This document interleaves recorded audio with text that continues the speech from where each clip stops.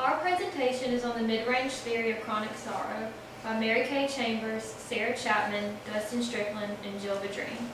I'm Jill Vidrine, and I will begin with a theorist's background. Georgine G. Eakes was born in New Bern, North Carolina in 1945. She graduated from Watts Hospital School in Nursing in Durham, North Carolina with her diploma in nursing in 1966. In 1977, she graduated from North Carolina Agricultural and Technical State University with her Bachelor's of Science in Nursing. In 1980, she received her Master's of Science in Nursing at the University of North Carolina at Greensboro. In 1988, she received her Doctor of Education from North Carolina State University. Eakes' issues of interest involve death, dying, grief, and loss, which stem from her personal experiences involving a car accident that left her with life-threatening injuries. This traumatic experience led her to realize that healthcare professionals have a poor understanding of grief reactions and mortality. With this knowledge, Eakes directed her research toward the investigation of death anxiety and grief resolution among long-term care nurses.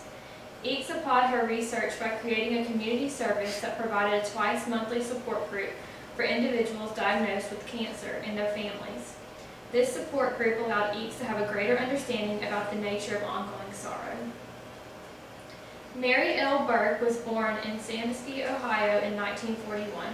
She received her Diploma of Nursing in 1962 from Good Samaritan Hospital School of Nursing in Cincinnati. During the same year, she received a postgraduate certification from Children's Medical Center in District of Columbia. Burke then worked for several years as a pediatric nurse before graduating from Rhode Island College, Providence with her Bachelor's of Science in Nursing. In 1982, Burke earned her Master's of Science in Nursing from Boston University. During this time, she was awarded a certificate in parent-child nursing and interdisciplinary training in developmental disabilities from the Child Development Center of Rhode Island Hospital and a section on reproductive and developmental medicine, Brown University in Providence. In 1989, she received her Doctorate of Nursing in the Family Studies Cognate from Boston University. Burke became interested in chronic sorrow during her master's degree program while working in a clinical practicum at the Child Development Center of Rhode Island. She wrote her master's thesis, The Concerns of Mothers of Preschool Children with Myelomeningocele, which identified the chronic sorrow of parents and children with spina bifida. Burke then developed the Burke Chronic Sorrow Questionnaire for her doctoral dissertation. Margaret A. Hainsworth was born in Brockville, Ontario, Canada in 1931. She attended George Peabody College for Teachers in Nashville, Tennessee, and received a diploma in public health nursing in 1959. In 1973, she received her Bachelor's of Science in Nursing at Sal Regina College, Newport, Rhode Island. In 1974, she earned her master's degree in psychiatric and mental health nursing from Boston College. In 1986, she received her doctoral degree in education administration from the University of Connecticut. She was board certified as a clinical specialist in psychiatric and mental health nursing in 1988. Hainsworth became interested in the issue of chronic sorrow during her practice as a facilitator for a support group for women with multiple sclerosis. During this practice, she wrote her dissertation work, an ethnographic study of women with multiple sclerosis using a symbolic interaction approach. Hainsworth became one of the 4 co-founders of the NCRCS and continued her studies on chronic sorrow. Middle-range theories contain a limited number of variables and are limited in scope as well, according to Walker and Avant. Walker and Avant also state that middle-range theories must be testable while remaining general. The theory of chronic sorrow focuses on minimal but prominent issues, including the ongoing suffering related to a loss and the progressive grief that follows. It also emphasizes that these reactions are exacerbated by trigger events and dealt with by particular management methods such as coping strategies and medical interventions. The theory of chronic sorrow applies these variables to people across the lifespan, which classifies it as a middle-range theory. Practice, experience, and theoretical sources. In the summer of 1989, Eakes, Burke, and Hainsworth, along with Lindgren, developed the Nursing Consortium for Research on Chronic Sorrow, which is the NCRCS, which developed to further investigate and develop chronic sorrow. The NCRCS expanded from Burke's thesis work, an ethnographic study of women with multiple sclerosis using a symbolic interaction approach. This work was developed from the observation of mothers with children with spina bifida. The theory of chronic sorrow was based on two main sources, including the original work of chronic sorrow by Olshansky in 1962 and the model of stress and adaptation by Lazarus and Folkman in 1984. Eakes, Burke, and Hainsworth used Olshansky's original idea of chronic sorrow, which was defined as a broad, simple description of psychological reaction to a tragic situation. Olshansky developed this definition while observing the recurrent sadness experienced by parents of mentally retarded children.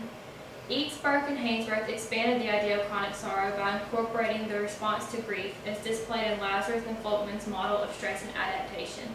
This work examined a variety of management methods used to overcome grief, such as internal mechanisms including action-oriented cognitive reappraisal and interpersonal behaviors.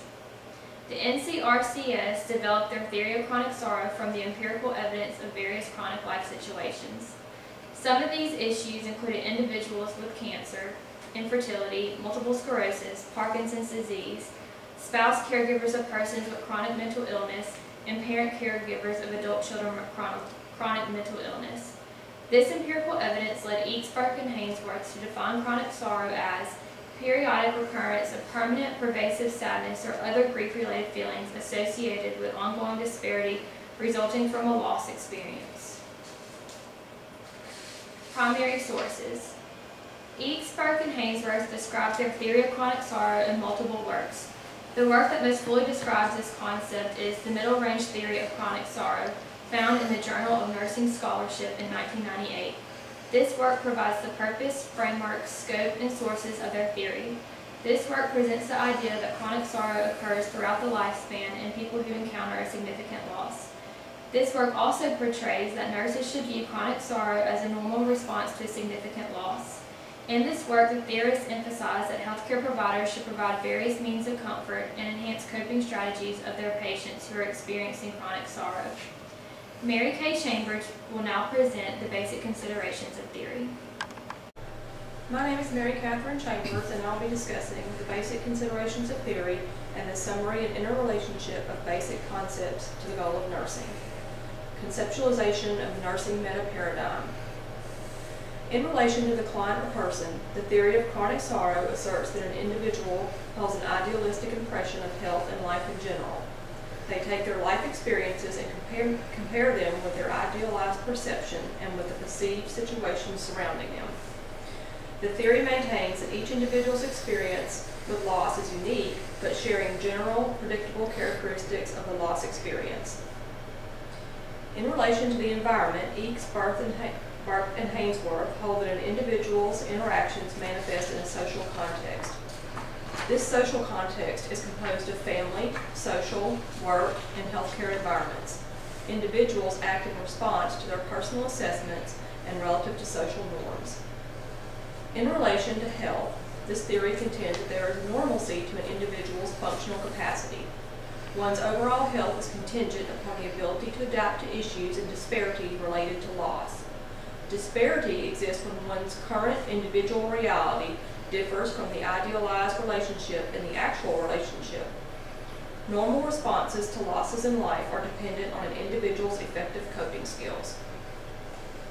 In relation to nursing, nurses may diagnose and implement interventions for chronic sorrow. Nurses anticipate the needs of those at risk and function to provide an empathetic presence.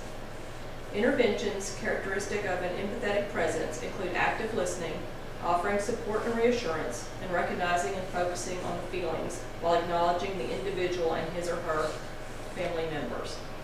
The role of the nurse includes that of teacher expert, compassionate caregiver, and empathetic presence. Major central concepts and definitions. Chronic sorrow is defined as the ongoing disparity resulting from a loss characterized by pervasiveness and permanence, according to Schreier and Droz. Features of chronic sorrow include pervasiveness and permanence that is progressive in nature. Chronic sorrow is experienced by those who have experienced a disruption of an anticipated life course. Loss. A significant loss must occur prior to the onset of chronic sorrow. Loss is defined as a disparity between the idealized perception of the life experience created by an individual and the situation that actually exists. Loss is unique to an individual, secondary to his or her idealized life perception. An example of loss is a parent's perception of a perfect child and one who has a developmental disability, such as cerebral palsy. Trigger events. Trigger events are closely related to disparity and are defined as situations or circumstances that highlight the negative disparity of the individual loss. Triggers are identified situations that cause an individual to experience again the initial feelings of grief. Triggers highlight an individual's ideal life perception with that which actually exists. Common triggers include dates, such as birthdays and anniversaries, and events such as sporting events, proms, graduations, and weddings. Management methods. Management methods are means employed by individuals to cope with chronic sorrow. Internal methods are coping strategies used by the individual experiencing chronic sorrow and include cognitive, interpersonal, and emotional actions. External methods are interventions provided by professionals and include the empathetic presence, teacher expert, and competent professional roles. Ineffective management results from coping strategies that increase an individual's discomfort and distress and intensify feelings of chronic sorrow. Effective management results from coping strategies that promote an individual's comfort and lessen feelings of chronic sorrow. Theoretical assertions and propositions. There are several theoretical assertions described by Eakes, Burke, and Hainsworth. An individual experiencing a single or ongoing loss senses a disparity between ideal perceptions and reality, which leads to feelings of pervasive sadness and grief. Chronic sorrow is cyclical in nature and is related to an ongoing disparity caused by an individual loss. Anticipated, predictable, internal and external triggers intensify feelings of grief. Individuals have both innate and learned coping strategies that may or may not be effective in chronic sorrow experience. The interventions of healthcare professionals may or may not be effective in helping the individual to regain a normal equilibrium when experiencing chronic sorrow. Summary of the interrelationship of basic concepts to the goals of nursing. The theory of chronic sorrow is a middle range theory that provides a frame of reference for understanding an individual's reaction to loss. This theory asserts that chronic sorrow is a normal human response to an ongoing disparity created by a loss. The response occurs across the affected individual's lifespan. Feelings of pervasive sadness are cyclic in nature and characterized by permanence and are potentially progressive in nature. Eakes, Burke, and Hainsworth have proposed a theory which enables nurses to better understand human responses to chronic illness, unexpected accidents resulting in permanent life changes, or a permanent loss. Nurses are able to anticipate typical triggers for recurrence of feelings of grief and provide the interventions through active listening and provision of an empathetic presence. Management methods may be internal or external and can prove effective or ineffective. The major roles of the nurse are that of empathetic listener, teacher expert, and caring and competent caregiver. This theory can be used as a framework by all healthcare professionals who are working with those experiencing a loss to assist the individual in understanding this normal human response and anticipating and managing periods of sadness and grief. Next, Dustin Strickland will discuss logical form and implications and information for advanced nursing practice. My name is Dustin Strickland, and I will now discuss the concepts, the schematic, and their relationships. The following schematic portrays the concept of chronic sorrow, which is progressive and cyclic in nature, reoccurring throughout the lifetime of the person that's affected. Eakes, Burke, and Hainsworth utilize this framework to assist with identifying individuals suffering with chronic sorrow. This framework portrays two antecedents in chronic sorrow. The first antecedent occurs at the onset of the living loss, such as when the diagnosis of an illness is made. During this time, the parent experiences sadness from the loss of their original expectations of his or her children.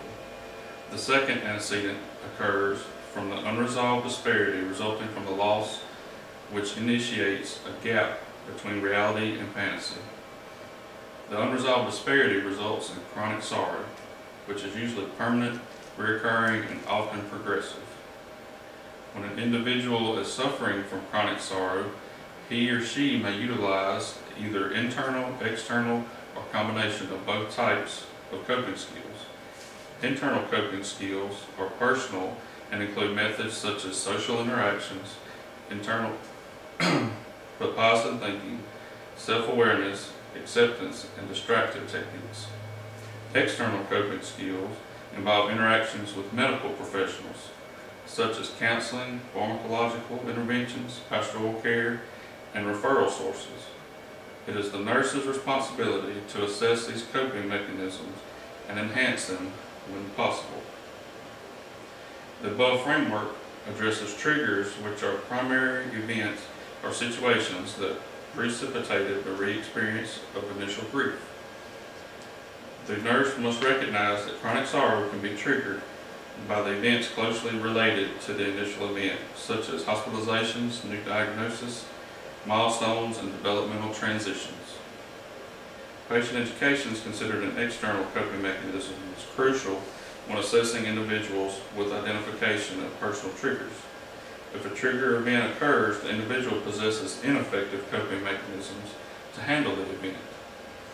The individual who experiences discomfort and recurring sorrow, it is the nurse's goal to identify triggers and strengthen coping mechanisms in order to increase comfort and prevent progressive sorrow. The middle range logical forms. The middle range theory of chronic sorrow was founded on qualitative studies in which 196 interviews were conducted. They were based on empirical evidence gathered. The middle range theory of chronic sorrow was developed. The evidence portrayed shared causes of regrief and illustrated inner coping mechanisms, as well as the role of the nurse in external management of chronic sorrow. One flaw with the form of the theory could be that not all individuals experiencing a continued loss or grief will exhibit the same signs and symptoms of chronic sorrow as defined by the theory. Some individuals not experiencing chronic sorrow could be based on differences in personalities, or the possibility that they receive different forms of treatment and interventions to help cope at the time when the loss occurred. Relationships to nursing and nursing education and the advance of nursing practice. The middle range theory of chronic sorrow offers direction to the nurses treating individuals experiencing the signs and symptoms that depict chronic sorrow. Chronic sorrow became acknowledged as a nursing diagnosis by NANDA in 1998. The acceptance of chronic sorrow as a nursing diagnosis provided and illustrated characteristics of the diagnosis, interventions, treatment, and established patient outcomes. Using this middle range theory, nursing educators have been able to emphasize the importance of clinical decision making and care for planning for individuals' experience of sorrow. Nurse educators have also placed importance on reevaluation of the care plan to ensure that interventions and outcomes are adequate. This theory provides continuing education courses that will be beneficial to the advanced practice nurse working with families and caregivers of chronically ill patients. Implications and information for advanced practice nurses. This middle range theory will provide a useful knowledge to the advanced practice nurse by enabling him or her to identify and adequately recognize individuals who may be experiencing chronic sorrow. Using helpful tools such as the BERT NCRCS Chronic Sorrow Questionnaire, the advanced practice nurse could further refine what struggles the individual is experiencing, as well as any coping mechanisms actively used by the individual. The advanced practice nurse will also be knowledgeable of various interventions that may be useful with treatment. An essential role with the reevaluation of the interventions and outcomes to ensure patients achieve positive outcomes and adequate care. Now Sara Chapman will discuss the case study and the summary. My name is Sara Chapman and I'll be presenting the case study. Mrs. Jackson is a 48-year-old mother to a 22-year-old son named Logan. Mrs. Jackson resides in Monroe, Louisiana with her husband, while Logan is at Louisiana State University in Baton Rouge, finishing his senior year. He is a senior starter for the football team and has high hopes for a possible draft into the NFL. Mrs. Jackson enjoys watching her son do what he loves most every Saturday that she can. She never misses Saturday football in Death Valley in the fall. In May, Mrs. Jackson is seen by the family nurse practitioner at the physician's office. Mrs. Jackson states that she finally decided to seek treatment for her insomnia. When questioned about possible causes or stressors, Mrs. Jackson opens up about life-changing events. She states that her son was involved in a high-speed car accident one Saturday night in late November following an LSU victory on the football field. Mrs. Jackson states that her son barely survived the accident that left him paralyzed from the neck down. He required a tracheotomy and now has a hospital bed set up in his old room at his parents' home in Monroe. Mrs. Jackson states that she has become his primary caregiver, turning her son every 2 hours to prevent bed sores. She also provides tracheotomy care at least twice daily to prevent infections and to clear his airway. Mrs. Jackson quit her job right after the accident in order to care for her son, while her husband had to take a job away from home in order to make more money to provide for the family. She states her trouble sleeping has been going on for the last 2 to 3 months, but has worsened in the last few weeks. The nurse practitioner decides that Mrs. Jackson could be suffering from chronic sorrow. The practitioner evaluates Mrs. Jackson using the Burt's NCRCS Chronic Sorrow Questionnaire, the caregiver version. During the evaluation, Mrs. Jackson admits to feeling upset and angry at times, watching her son, who used to be so full of life, lie on a hospital bed. She knows he will never fulfill his dream of playing in the NFL or have a family of his own one day, providing her with the grandchildren that she had always dreamed of. Mrs. Jackson states that her son was scheduled to graduate college this month and that now she knows she will never again see him walk across the stage and accept a diploma. Mrs. Jackson admits to becoming reclusive since her son's accident and states she rarely speaks to friends anymore. She states that her son's health is her primary concern. However, she admits to feelings of grief and despair when envisioning the life he should be living. She also hates that her husband works away from home now, leaving her solely responsible for the household and Logan. When asked about any coping mechanisms to deal with this loss, Mrs. Jackson states that she tried talking to her preacher right after the accident, but has since stopped going to church. She also spoke with a few very close friends after the accident, but again states that those friendships have been terminated since. Mrs. Jackson states that she does feel better speaking to a professional now about the feelings that she kept inside for so long. The nurse practitioner carefully addresses the responses to Mrs. Jackson's questionnaire. The practitioner encourages Mrs. Jackson to schedule regular weekly meetings with a professional counselor who can help her better cope with emotions and stress. Mrs. Jackson is also encouraged to reestablish the important friendships that she had in her life prior to Logan's accident. The practitioner further suggests that Mrs. Jackson attend a group meeting for mothers with disabled children that are held at the local hospital community room on Sundays. The meetings can provide a sense of comfort to Mrs. Jackson in knowing that she isn't the only mother to experience this hardship. Mrs. Jackson states that she does think meeting other parents and just talking to someone who has undergone a similar situation will lift her spirits. In summary, the middle range theory of chronic sorrow may be applied to individuals who have experienced a significant loss at some point. This theory asserts that each individual experiences loss uniquely. However, in most cases, there are common characteristics of grief and sorrow. In each situation, trigger events such as birthdays or anniversaries may increase the intensity of grief. Effective management of coping patterns is essential in providing positive outcomes for these individuals.